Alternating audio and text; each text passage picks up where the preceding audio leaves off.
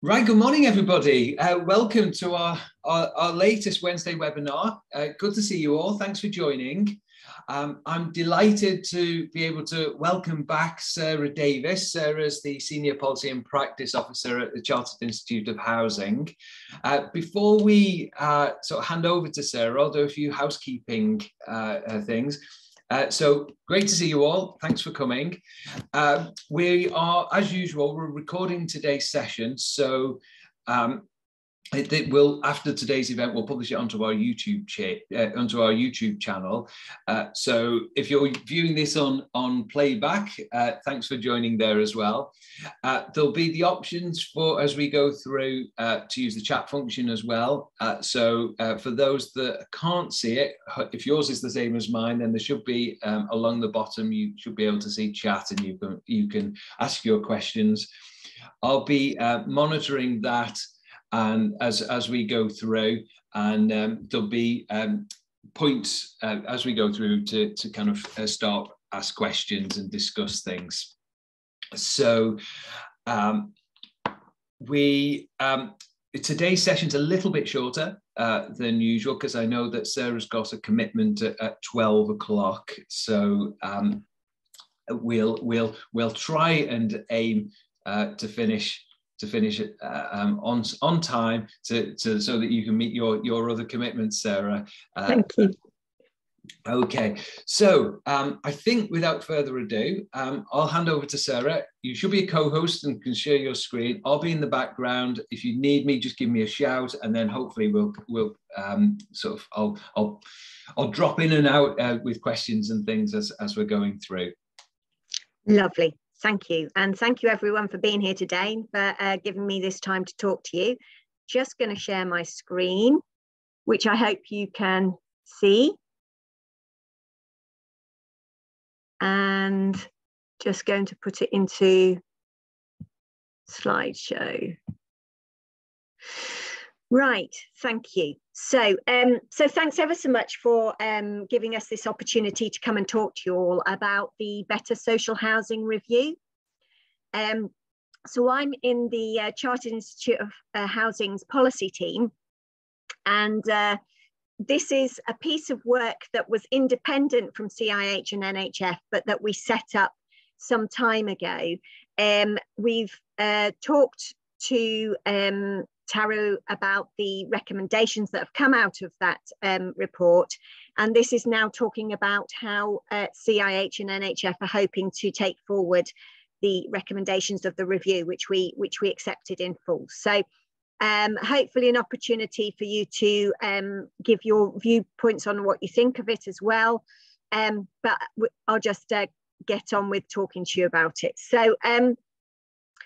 So the reason why we did this is that obviously, whilst government stats show that social housing actually has is generally in better condition than the other sectors, particularly the private rented, nevertheless, over the last couple of years, a lot has come out through social media, through ITN, about where it's failing in meeting good decency standards, and it was coming up in to such a degree that we just felt that we needed to look at why why, in spite of the general conditions of social housing, there were problems coming up, and that those problems seemed to be long-standing and really not being resolved appropriately. So the NHF and CIH together felt that we needed to look at what the problems were. Why,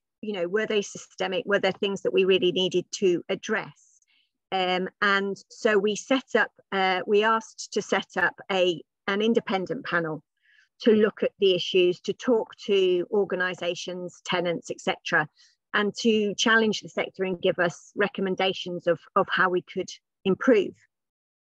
So that's the background behind it. So it was very much an independent panel, and the recommendations came from the panel, which CIH and NHF accepted in full. And what we're doing now is thinking about, well, how do we respond to those recommendations?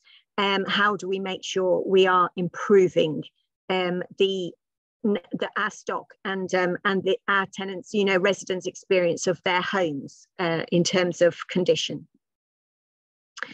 So basically, the independent panel spent some time talking to tenants, to organisations, etc., to groups such as TAROE, Stop Social Housing Stigma, and came up with the independent report. What's happened with it is that the outcome of that is that we have set up a steering group of chief execs of housing associations to ensure that CIH and NHF and the sector are actually taking forward the recommendations. And quite a lot came up around the experience of people who are from Black and minority ethnic groups, but also single people, disabled tenants. So we wanted to have a particular, ensure that we were looking at that as well. So there's also a group that's looking at inequalities that's also feeding into how we take forward the recommendations. So it's got quite a structure behind it, but it is obviously the reporting in and of itself was from an independent panel to challenge the sector about some of the things that were coming up.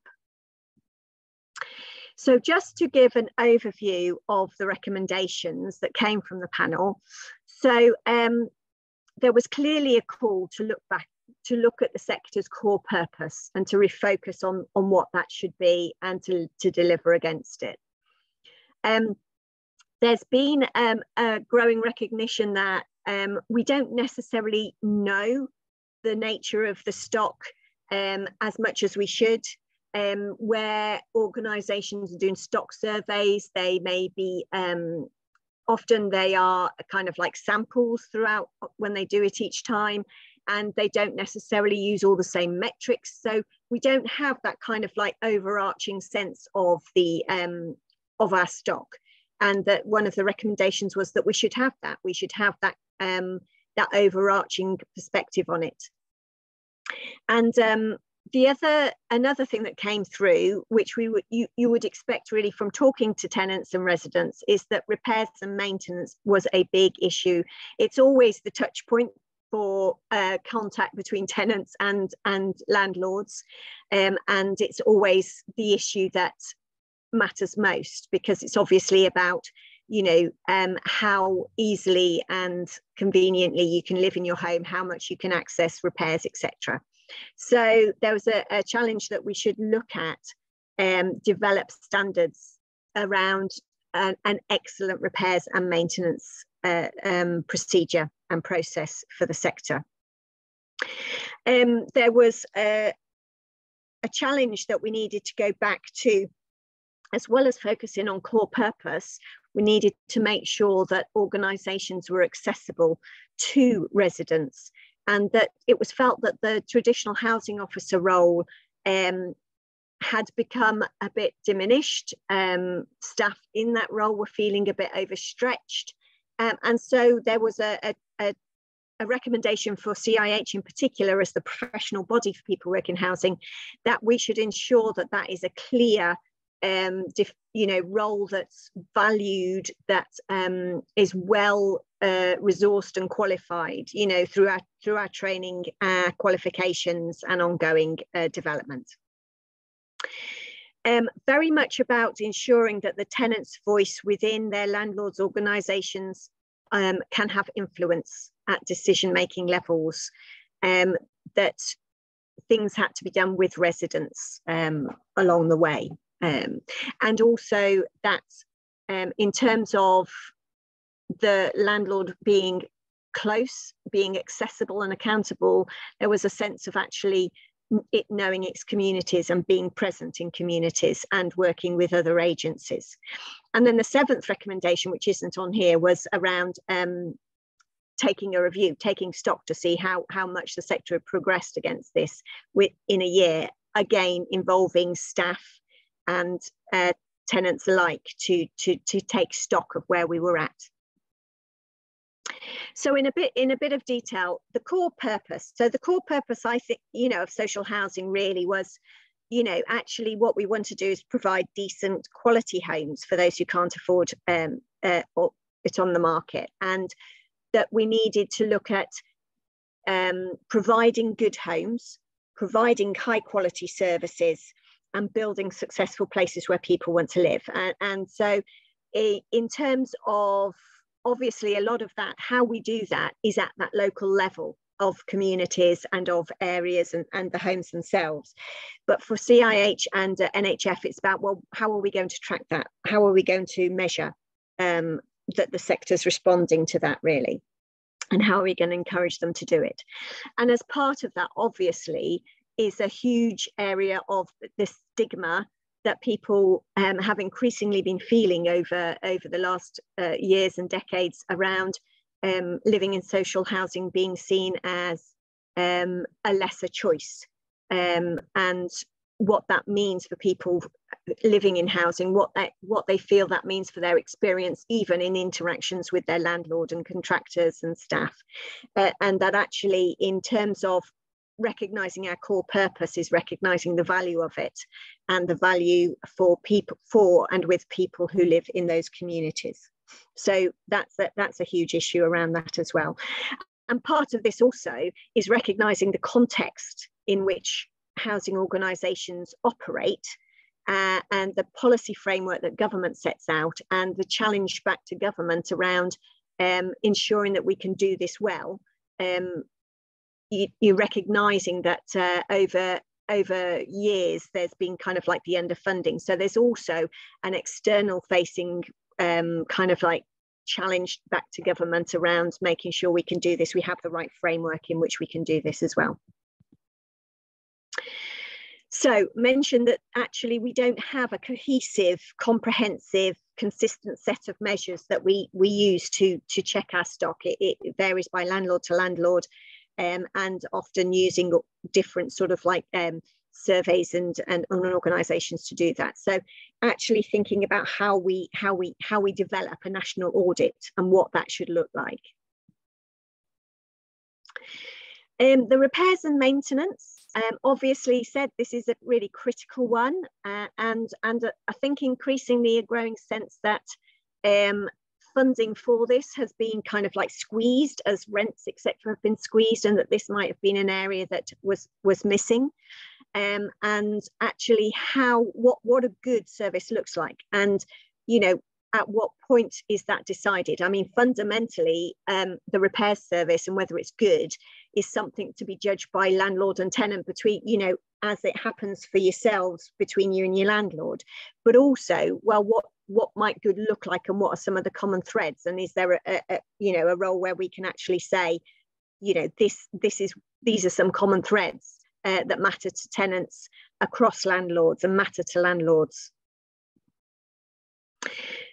So obviously for CIH in particular, what is the route for housing officers to become qualified, to become knowledgeable? How do we check the kind of competency and conduct? And how, in terms of valuing housing officers, the people who are most engaged with residents on a day-to-day basis, how do we ensure that they are valued and their skills are valued? Because there's very much been a kind of like turnover around that. And tenants, I think, have reported that they don't seem to have a consistent point of contact, and there's a real challenge around that in the sector. And obviously one of the key recommendations was actually making sure that tenants have their voices heard, and that they can see that they do influence the decision making of their landlords. And again, this has been something that people have felt has got a bit lost as resources have got stretched, and actually we need to refocus on making sure that there are ways that tenants can feed in their voice, and that actually it's heard and shapes how landlords make their decision making. And the role of scrutiny as a critical friend as well, the value of that in ensuring that that landlords respond to that. Having a proactive local community presence. So the recommendation came about having community hubs, or engaging with existing community hubs, and engaging with working with other bodies that work within a locality. And this is obviously quite an interesting and challenging one. In some areas, landlords will have quite a a density of their properties will even have communal spaces and will be able to really support that. In other areas, they may have fewer properties. And so how do we develop that kind of sense of closeness and community presence where there are different sort of compositions of who's involved in a neighbourhood, for example. So there's a real challenge on that in this kind of changing circumstances. So what does that look like? And then obviously, how do we take stock on this? And again, that's something that we hope that many will be taking stock at the local level, and that tenants at the local level with their landlords will be seeing a difference as we support the sector to live, to respond to these challenges. And also sort of like, how does CIH and NHF help the sector to make sure they're doing that, because it's at the local level that kind of like stock take needs to happen to make sure there's changes happening.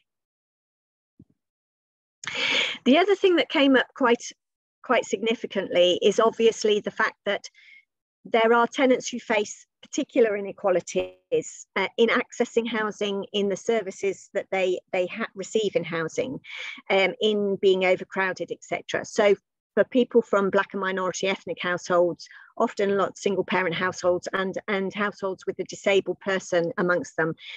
So there was some challenge on the receiving of the report that this came out strongly, but should it have been a separate recommendation?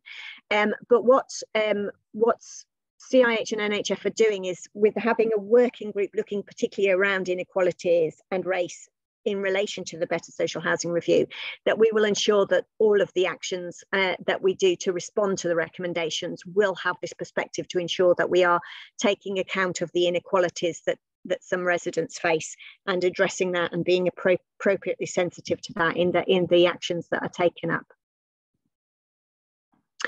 So what have we been doing? So obviously we recognise that the context in which the Better Social Housing report came out was that we have a housing policy framework which is changing.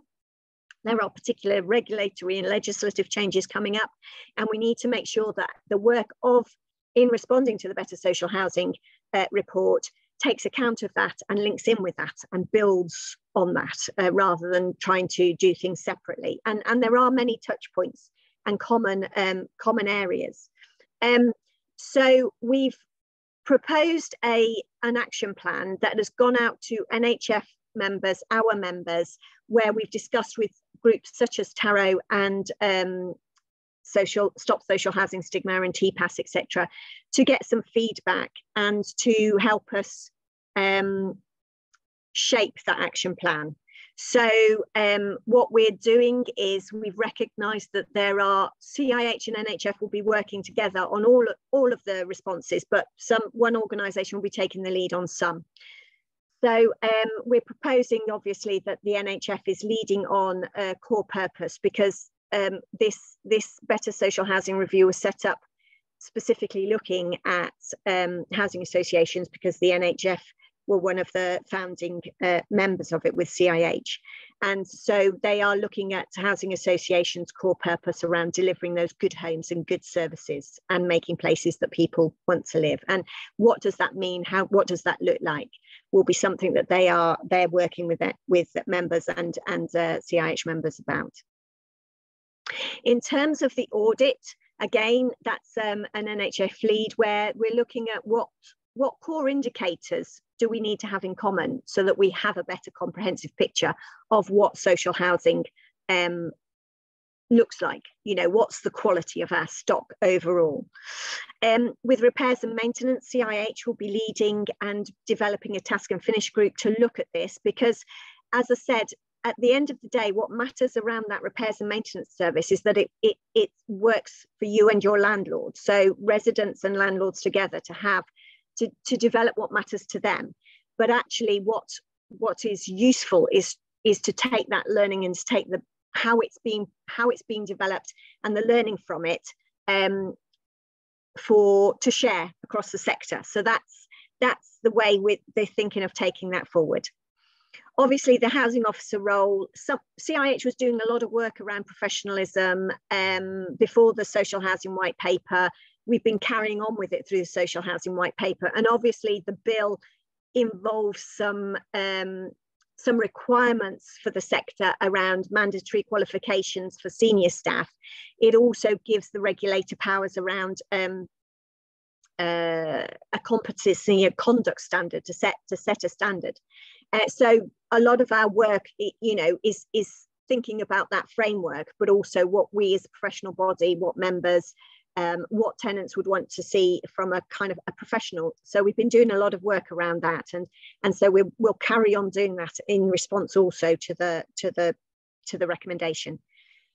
In terms of tenant voice, the NHF and together with tenants, it will be looking at how it grows that, how it learns from the the initial kind of sign up, and how it builds on that and reinforces that. In terms of community hubs, CIH will probably take a lead and look at, well, what's happening and what's good, and how do we develop that kind of flexibility to be present in communities when there are different kind of like different other players involved, different density of stock, etc. What does good look like, and how do we promote that in the sector? And then the review obviously will be at that local level, but our steering group and the working group looking at inequalities will be meeting throughout the year to take stock as well. Now, I'm not sure, you may have members on this course, that actually don't live in housing association properties, but live in council properties and in properties managed by ELMOs on behalf of councils.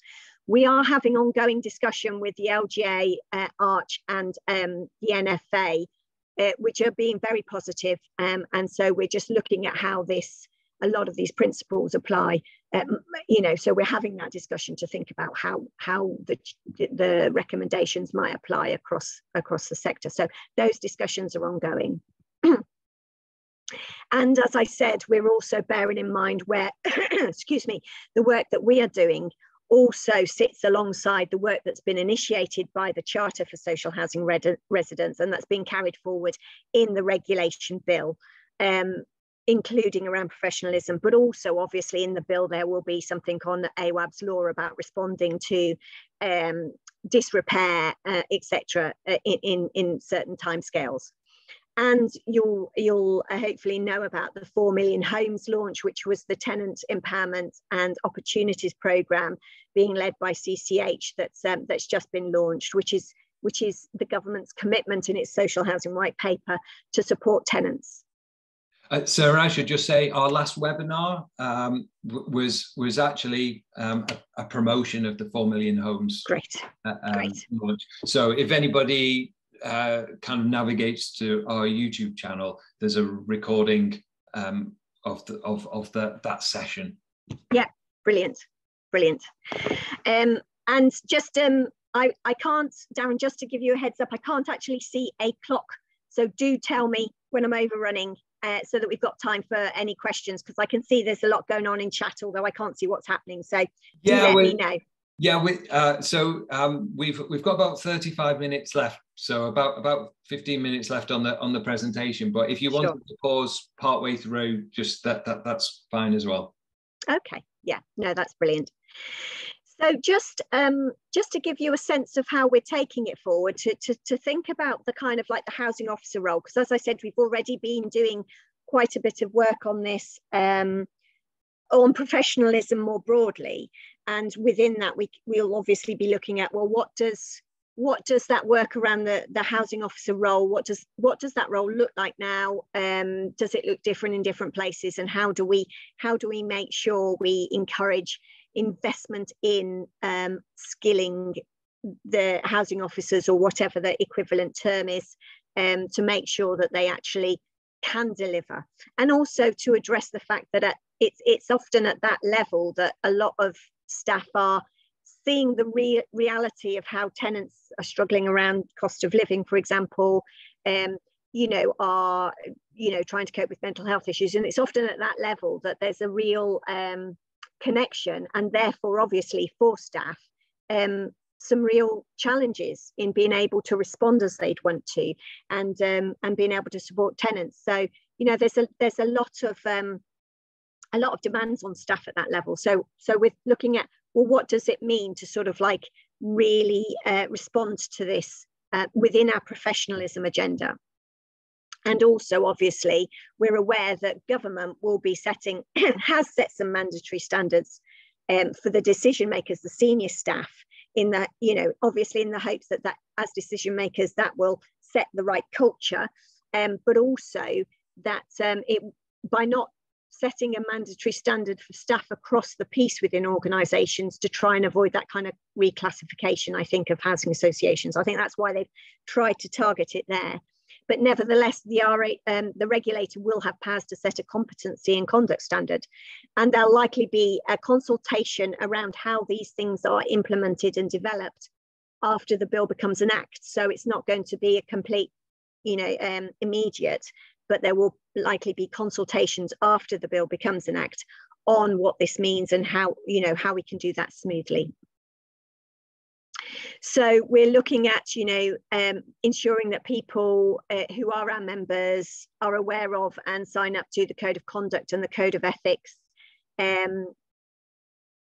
how they use our professional standards framework to look at their own professional behaviours, knowledge and skills, and identify how they need to perhaps address gaps or refine their skills, and also how CIH in its networks can be a kind of like community of support for housing officers at all, you know, and housing staff at all levels. So we are doing a lot of work internally to think about, well, what's our package of support for staff at different levels. So there's qualifications, there's ongoing training, there's, you know, what do we provide to help them meet the standards that we say you should have as professional housing staff, you know, with our professional standards framework. How do we support them actually to make sure they do that? So this is just some of the things that obviously we have in terms of our qualifications and areas that it covers, but it's not just the qualification, you know, it really is around the professional standards framework looks very much at skills and behaviours as well as knowledge. Knowledge is really important. Obviously, they've got to know housing law, they've got to know, you know, the ASB law, etc. But it's also how they put that knowledge into practice in connection with tenants and residents that's really important as well. And we, you know, how we make sure that they can do that, how we equip them to do that. So we're looking at our qualifications, our training, our professional standards, all the things that the events and policy briefings, everything that we can do that we do, and how that goes together to support staff at all levels, including frontline staff. You know, making sure there's a clear code of conduct, and you know, we do have routes to deal with breaches, etc. So making sure that you know, members know about that, and promoting where organisations do work with CIH to really upskill their staff and make sure there are professional standards, and showing the benefit that's come from that. So we've got internally a whole programme of work looking at, you know, what are the routes that people have to be qualified, to be trained, to develop their skills, to do a stock take on what they might need to upskill on, etc. And how are we making those kind of routes clear for our members? So where are we now? We have, obviously, the report is out and its recommendations. The draft action plan has been being discussed with members and stakeholders, including TAROE. What we're doing now, we've gathered in what people have said to us about the action plan, and we'll be going back and looking at it and looking at, you know, what might need tweaking or changing in response to that. The final action plan that will be public for everyone, will just be out there in the public domain, is likely to be published in May. It says mid-May. I think it may eke towards the end of May, but it will be out in May. And so from June onwards, we are actually, and the action plan will have milestones and dates to it as well. So, for example, the audit will likely take a while, so this first milestone will be actually, developing those indicators that we that are common, that people can apply before we go on to then we'll actually, the rolling program of applying it.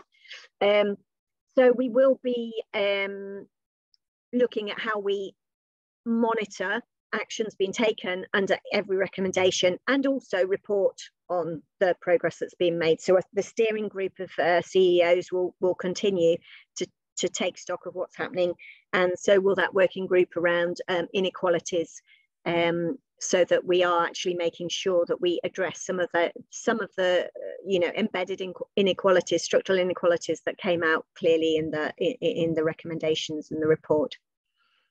So still perhaps a squeak of time for today for me to take back any comments from people on their take of where we're going with the recommendations and how we're responding. And there's some contacts, and I know that that Darren has the slides, so obviously can also be circulated. So yeah, that's where we're going. And we do feel also that the action plan will be an evolving process to make sure that what we want to do as we take it forward is to be taking stock that what we've planned to do in actions is actually or will actually lead to some changes. So we do want this to be something that changes things alongside all of the changes that are happening in the wider legislative and regulatory framework. So it's a commitment that this actually should lead to changes for the better. So I'll stop there and stop sharing, Darren, so that we can go into the discussion.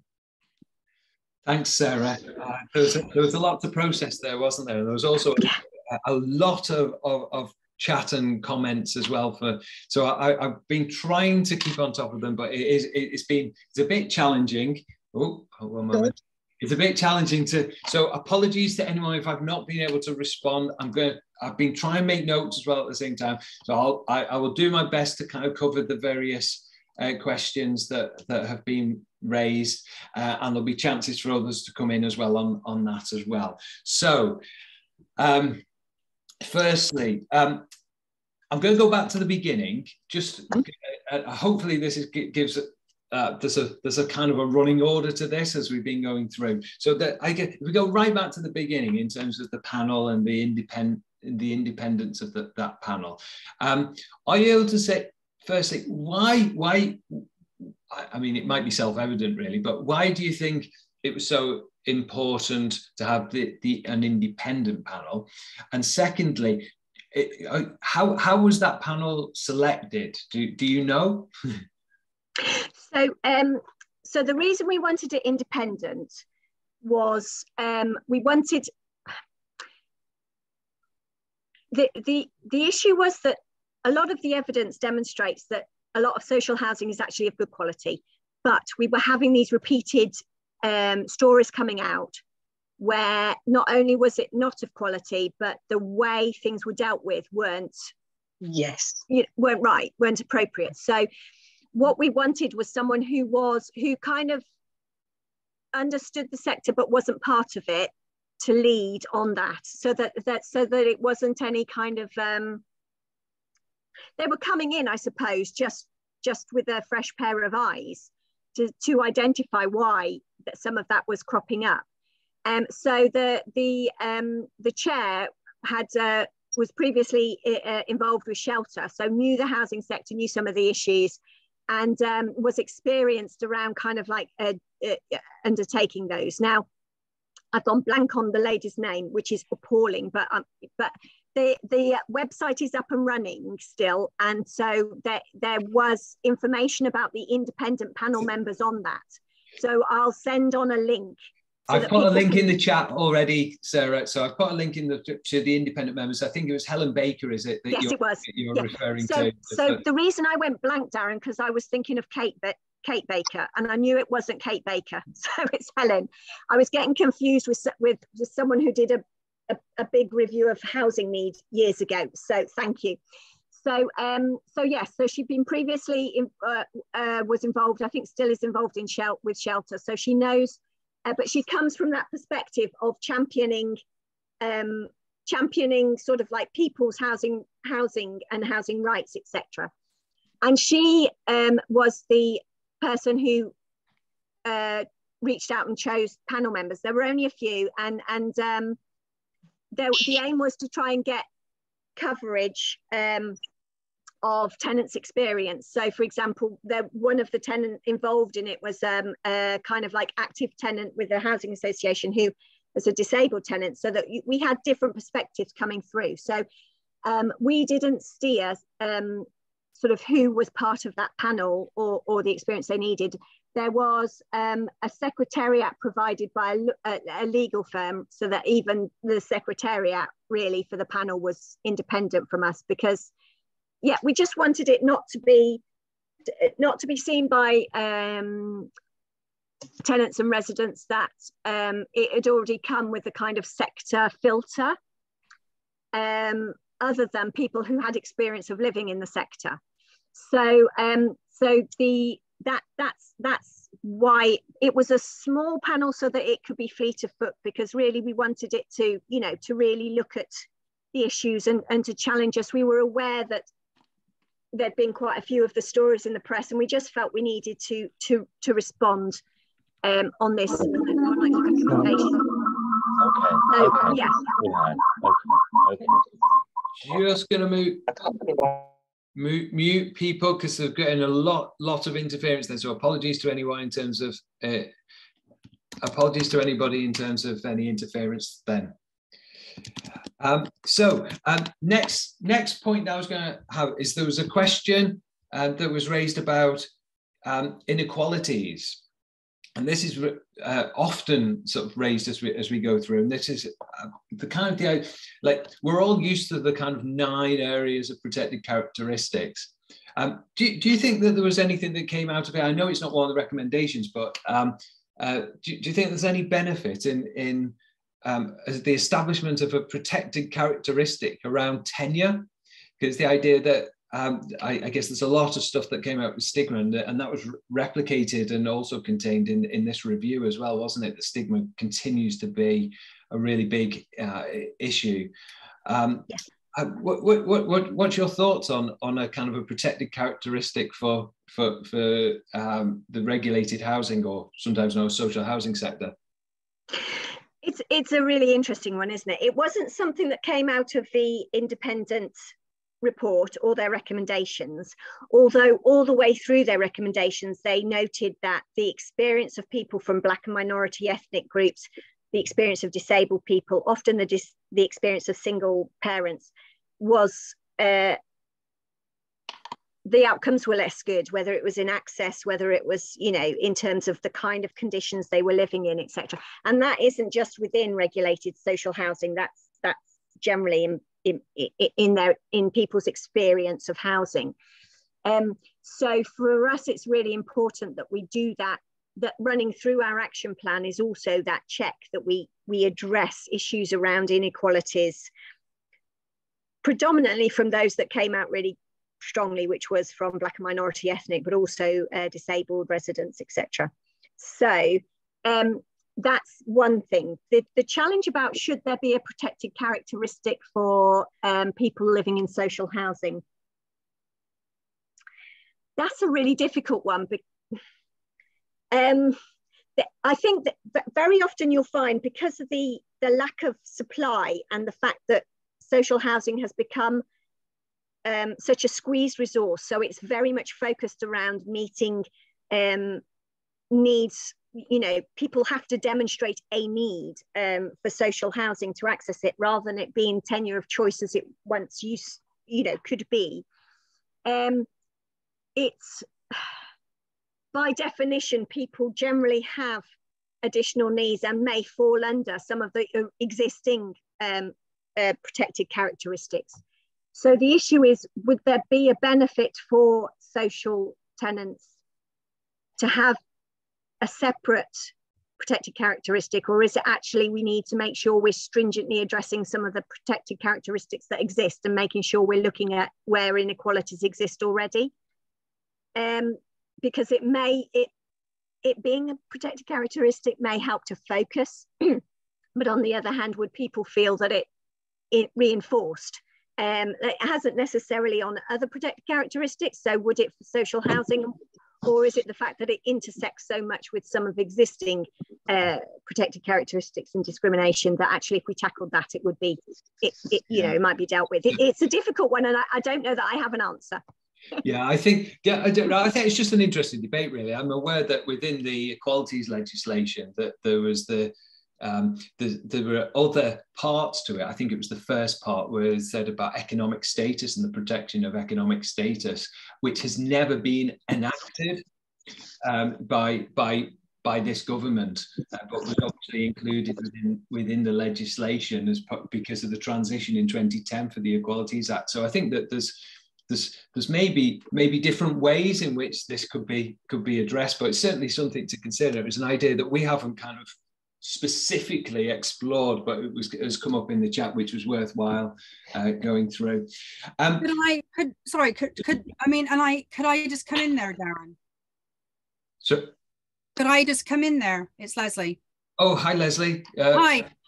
So, I mean, I absolutely agree with you with regards to the other parts of the Equality Act. It's the socio-economic duty that has not kind of been moved forward, but it's also about removing barriers. I know that a lot of organizations have removed barriers to encourage engagement. So there is parts of the Equality Act that are enabling inclusion and trying to remove barriers, but I don't think it is. I think more can be done in that area of the Equality Act to enable less inequality with the kind of findings of the report that Sarah was talking to. Yeah, I mean, I think the report makes it clear, doesn't it, that there's more that needs to be done in this area around inequalities, and you've got the separate panel which is looking specifically at that, haven't you, as we move forward. I'm aware there were loads and loads of questions and queries, and we're a little bit shorter on time, so I'm just gonna go through. There was an interesting thing about in-house repairs versus, and I suppose this is going to be a segue into culture and professional qualifications, which we'll go in a moment. But was there anything that came out that you're aware of? I didn't see in the main report where there were differences between in-house repairs teams versus kind of external contracted repairs services. And I guess the point there is not just about control of delivery. It's that if the landlord's staff, there's also the options there around kind of the culture of the organization and the understanding. And I guess that's where we're going with this discussion as well. Was there anything that came out in the review? So there hasn't been anything that came out of the review itself, but I do expect that something like that might come out of the kind of task and finish group looking at this recommendation, because one of the ways we're planning to take that forward is to look at what best practice looks like around repairs and maintenance, and that might look differently for different organizations, but it's about honing the principles, isn't it? And I think you're right. I think the issue is that in-house there is an element of being able to understand and steer not only the knowledge but the conduct of staff. Although a lot of organisations, particularly where they have partnerships with contractors, do a lot of work to try and have a close partnership that includes understanding the values of the organisation and what that means for when contractors go into people's homes. So I think there are, I don't think it's a simple kind of like binary in-house external. I think it's then about, well, how do you work with external contractors and partnerships to get them to understand that they kind of represent you when they're going into people's homes, and that there are certain values and conducts that they need to exhibit when they are interacting with tenants and residents. So I think that might be an interesting one that comes out of the action that we do to respond around repairs and maintenance. Yeah, okay. So, which is a really nice segue actually into the work that, so we've been doing some work with tenants around developing a Respect for All charter, which now published, it's on our website. What we've said within that is that, what we've said that within that is that there is, that this is not just for kind of staff. It should apply to any stakeholders, any contractors, anybody that's involved with delivering services to tenants, because this is about behaviours and the kinds of behaviours that tenants should be able to expect from the landlord. They're paying the rent, so they expect certain standards from that. So that kind of links into, there was lots of questions and discussions around professional qualifications and who they're going to apply for. I'll say a little bit, because we don't want to go too far off this review. We have got a webinar on the 24th of May, which is going to specifically explore and explain some of the new, what we know, what the announcements have been made to date around the requirement for mandatory professional qualifications, who that will apply to and who it won't apply to, and really gauge opinion on some of that, because as you said, there's going to need to be some further there's going to need to be some further dialogue, and there's going to be opportunities for there to be a consultation. Specifically on that, we know that there's going to need to be a government consultation on a direction to the regulator. So this is the government saying what the regulator needs to put in place on setting up a new competency and conduct standard. So at the moment, we've got a range of both economic standards and consumer standards. Those consumer standards are going to be reviewed after the new legislation is put in place. But then there's going to be a new additional one around competency and conduct. That will include some of the details around mandatory qualifications, but it will extend further. It will be for all staff as we understand it, and that it will also explain things around behaviours as well as just the qualifications. Obviously, qualifications is a big is kind of almost central and core to what CIH is about as the professional body, the body for professional housing people. Is there anything that you wanted to say specifically from the review around that kind of professionalisation agenda specifically? And do you think that the requirements are going far enough? So obviously the review was particularly concerned with those staff that are there for tenants, and the fact that so that the ones who are there most often, so on the front line, so to speak, that housing officer role, which may be called neighbourhood officer, may have different titles, and a sense that tenants felt that role was overstretched, and therefore patches too big, and therefore not able to really provide that connectivity. So it didn't necessarily look at what government's looking at in terms of it's introducing mandatory qualifications for those in senior roles. But it's, as you say, it's competency and conduct standard, I think, will be much more around behaviours and conduct, and will be a broader standard, I think, for all staff engaging in an organisation. So what CIH is trying to do around its professionalism is, obviously our membership is people at all levels working within housing organisations, and so our professional standards framework does look at knowledge, because knowledge is important, and you need to have the knowledge to do your job well and to provide a good service. So knowledge is important in that respect, and qualifications and training support that knowledge, plus policy outputs that we do, for example. But it's more also about the values that you have and taking stock of how you conduct yourself, and so that standards framework for us is a big part of the professionalism, and we would hope that it would be useful for for organisations to think about how they might meet the standard around competency and conduct. So I think that, you know, it's bigger than a qualification, which is a point in time. Yeah. Even knowledge has to be updated as things change. So it is that broader. How do you keep yourself up to date? So that's the continuous professional development. And how do you just take stock of what your behaviours and attitudes and conduct is, because that's also a big part of what makes a difference for tenants. So does that kind of answer your query, Darren? I'm not sure whether it... I think it does. So I was going to go on just to say about definition specifically of housing officer as well, which I think is wrapped up in this, but I can see that Deb's put her hand up, and I know that she was the person who'd asked that question in the chat. So I'm going to go across to Deb. Was it going to be related to that, Deb?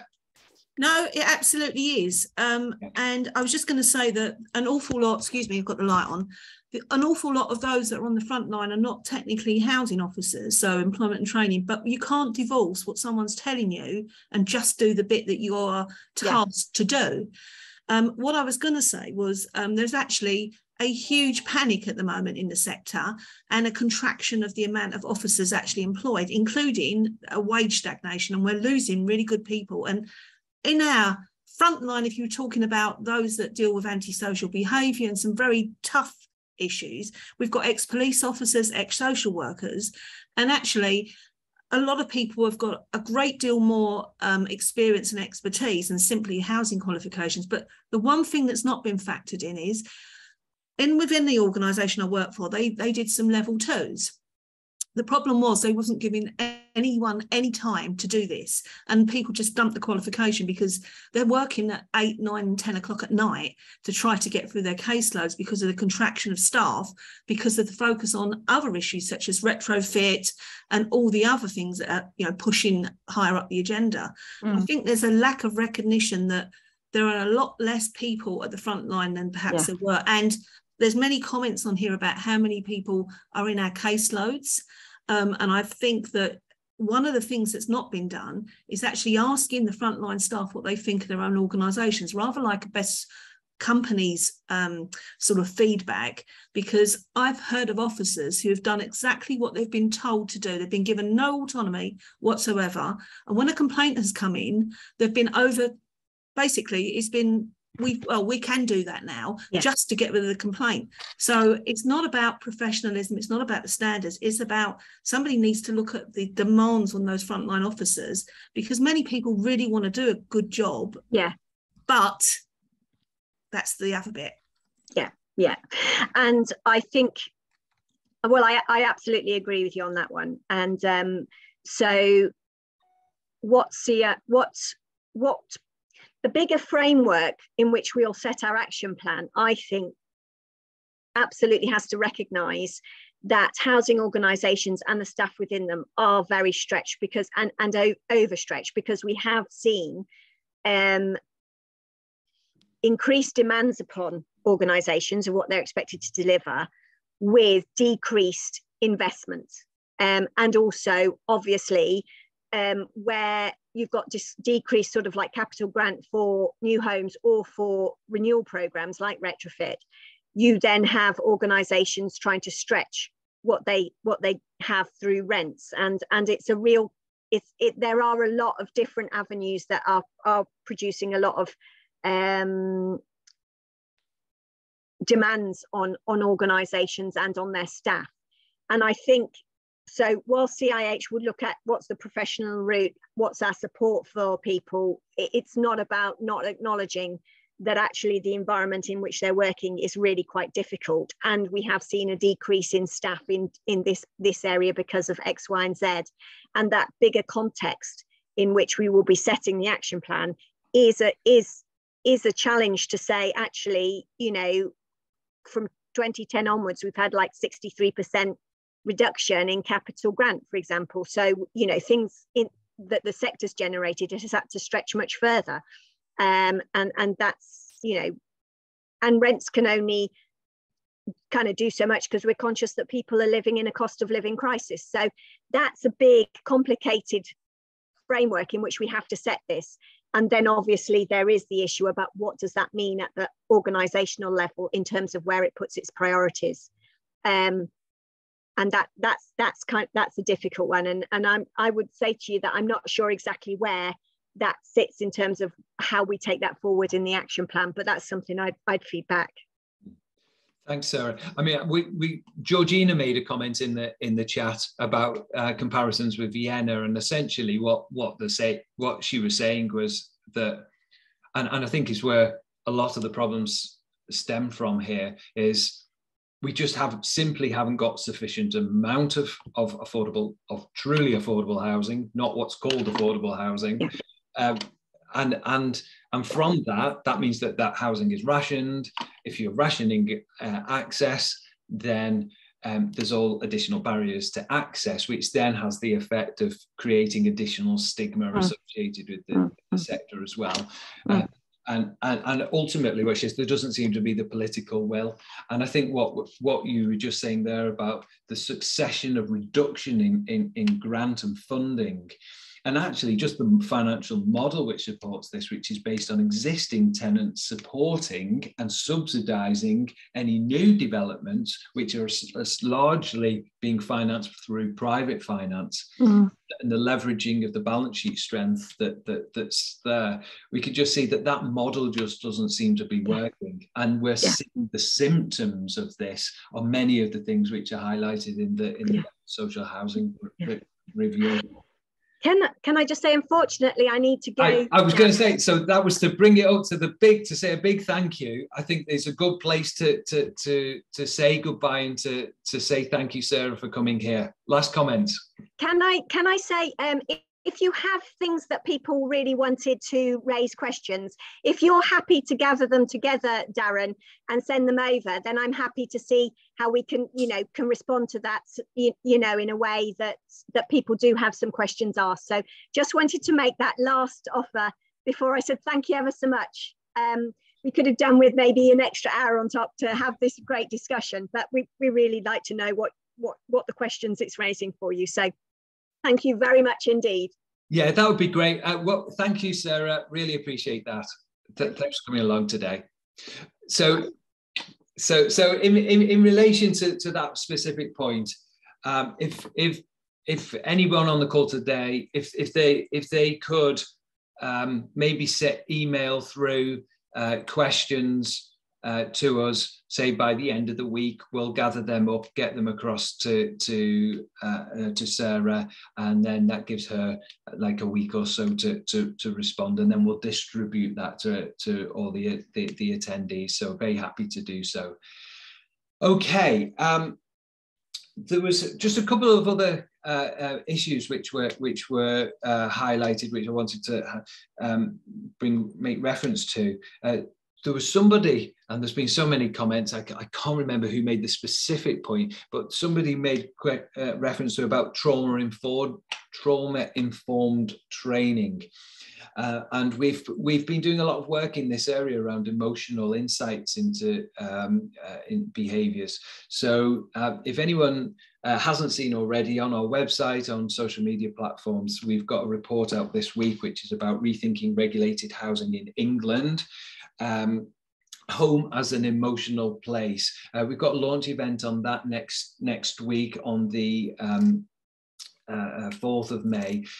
So if you've not booked onto that, encourage you to do so. It's going to be the first of a series of publications that we'll be making, really to try and bring focus onto the behaviours. So lots of comments today were around about how people are being treated, and the lack of respect that they feel that they're being treated with. So what we're trying to do with that programme is to really focus on the people, their experiences, and so that's a better understanding of the needs of individual tenants, and that landlords need to better understand and cater for those in the delivery of those services. So we launched our campaign last week, and we're going to continue that throughout the summer. So we're really pleased to be running with that.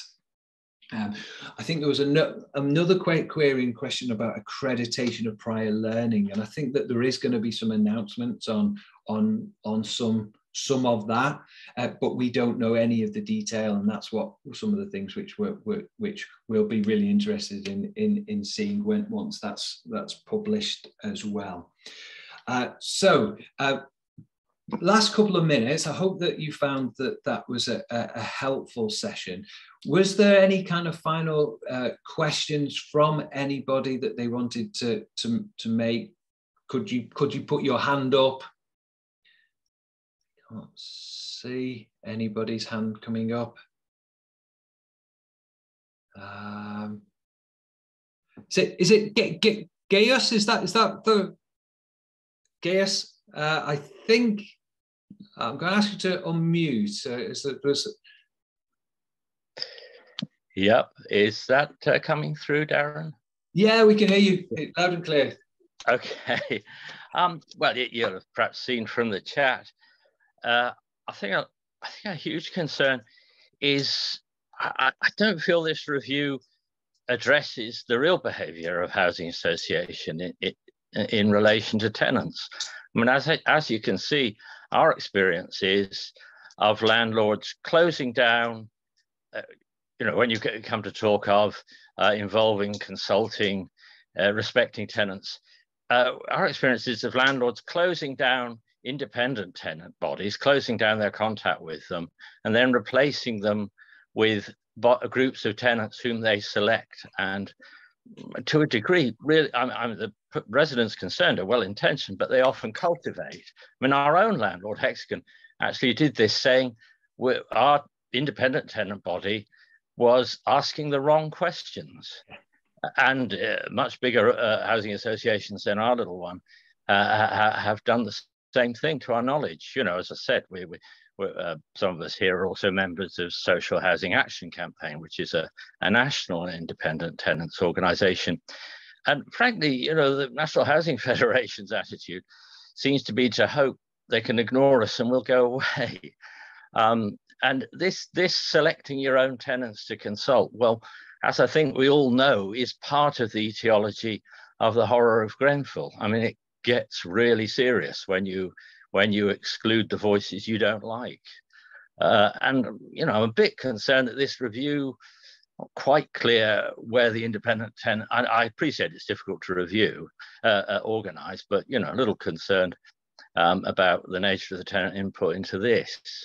But and I mean, the government's own green paper was really quite radical about this and would have given tenants the power to remove board members, ultimately, as community interest type shareholding and all that sort of thing. They actually discussed that in the government's own green paper, and really that I'm a bit disturbed that isn't being taken forward here. Because it's a matter of real accountability rather than just being consulted, or fake accountability, which we see too much of in housing associations. But anyway, I think they're really well made points, and I couldn't agree more with you, Gaius. The points were exactly the same points that we've been making. We've seen a serious decline in independent tenant organisations, particularly since 2010, 11, 12. There's been a kind of a corresponding increase in tenant scrutiny bodies and landlord selected bodies doing a particular purpose which they can set up and close down. And I think that we've continually highlighted the need that there needs to be recognition, even in our latest response to the direction that was issued by government, which closed at the end of March. Again, on the direction to the regulator on the new tenant involvement and mutual exchange standards, where we think that it should be an obligatory right for independent tenant organisations to have their voices heard, to have a right of audience with the landlord, and to make those and to be supported by the landlords as well if they're not. So you make really good points there. And then additionally on the issue about there was a real watering down, wasn't there, from the green paper to the white paper? Yes. And I think again, I think we were very, very disappointed in some of those areas. And again, likewise on the national tenant platform type issues, that just wasn't contained and move forward into the white paper. So I'm aware Deb has her hand up, and then I think Carol, and then we'll have to close. So Deb first, then Carol, and then we'll close. I was just going to come in and agree that I think that's right. I think one of the biggest issues has been, and I come at this as someone who was on a tenants association as quite a young person for a major council estate that had a decant and demolition in London. I also have been a housing association resident and now own. And I work for a housing association. So I come at this from all angles, having experienced it in a complete 360. I think you're right that it takes time for a tenants association to get its voice and to get confident and to have the ability to be able to really get a handle on how to deal with other bodies, organisations around them. That's not a quick fix. And one of the things I would say is the lack of community centres and the lack of somewhere to actually be is a bigger problem, because they've been given away, they've been mandated to other charities, they're often used for nurseries. If you've got nothing that brings people together, even in a friendly way, it's very difficult to then get bodies and voices cohesively like saying the same thing. I've been a trustee, and one of the other things I can tell you is if there is manipulation about who you have on a group, that you get the same voice, because that voice, you are quite right, is actually trained to give the answers you want. It's like a very, very slick marketing campaign. Believe me, you can get it to say whatever you want by asking the right questions. So I think that's a real concern. And when you are somebody who actually challenges, you've got to have more than one lone voice, and that can take an awful lot of gumption, and somebody who's got an awful lot of front to actually make the big enough noise. And I think with housing associations, I think one of the things we need to get out of is if you rent your property, I don't care what the tenure is, you are entitled to have a happy, healthy home. But on the flip side, you should also look after it. You should also be considerate of your neighbours. Let's share space nicely. And I think when we get away from what the tenure is, I think we should get forward with the expectations of what we should expect, what should be realistic expectations, and actually what we should give back as part of the community. And I think sometimes we forget there's more than one side. And having dealt with those that have said quite openly to us as housing association officers, it's not mine, I don't care. I go, but it's your home. Why would you not care that your home was good? So I think I leave it on that point, really. Thank you, Debbie. Well said. Yeah, big round of applause as usual, I think, Debbie, as well. Carol, over to you, and then we'll have to wrap up. Yeah, I just wanted to say, I've been in the old sector. Well, when I say old sector, the old homes, I was in there for like 16, 20 years. Then they started the new build homes, did social housing. What worries me is they're building new build homes for disabled people. They've got no tenancy workers in there who know what they're doing for disabled people. They're putting, as you see behind me, appliances, lifts in the home. They've got no workers to sign them off, make sure they're safe for tenants, which is causing more disabilities. The things they're putting in the house aren't safe, to be fair, in the new builds. The new build homes are not going to last as long as the old build homes at this rate. I've been to MPs, I've been to councils, the ombudsman, I've been everywhere. New build homes are built on what I would say areas that can't be changed. So an example, I'm a disabled person. I was putting what social housing says their new disabled home. I needed some disabled changes that can't be done due to restrictions of the area. Now, I'm to blame for that, apparently, because I shouldn't have took a disabled property. Now, when I took this property, it was classed as disabled, should be able to be adapted, even if it wasn't adapted. I've been told, well, it's social housing. Well, I'm sorry, social housing tenants still need help. Mm-hmm. The council are there to help you, but they don't help you because it becomes a stalemate between the council, the area people, and your housing associations, and they all blame each other, and we as tenants are just left to suffer. Yeah, I think Carol, that's again, I think there's such well-made points about the real life consequences of what we were talking about. Is really what we're seeing again are the symptoms of the system, because what you've got, if you're kind of following a process of let's maximize the units within a commercialized sector, which is based upon, well, how much can we leverage to borrow to play the numbers game to build out what's the maximum number of properties we can make, then you see the reduction in the quality of homes. You've got reduction in the size. I know my chair will highlight the importance of how we previously had Parker Morris standards for buildings and the size, which are non-existent within the existing build standards and then on top of all of that, you've then got the needs of particular individuals to be met, and which costs more to adapt properties in a particular way, and that's not. But so there's a real lack of adapted properties. Don't take on disability homes, classing yourself as. Now, if I moved into a normal social housing home, I would do it all as tenants. But if you move into what they call their new disability homes, they should be safe, they should be correct. You should have the people in place to help. I've been through so much in this home. I've gone through the process of the housing ombudsman, going to the housing association. Everything's just turned out of context and there's been no help around. And that's the problem. We all need somebody to turn to when things go wrong, and there's not that there. Yeah, absolutely. And I can see that there's been some comments from Deb and Gaius about I said you can't part of this kind of customer ethos approach and the changing terminologies that we use. It's kind of symptomatic again of those broader issues about units and the movement away from it being a movement and it being just a kind of a customer transactional process. So we want a livable home, not a lookable home. That's how I see it. For the new builds, they need to be livable, not just lookable, and they're not.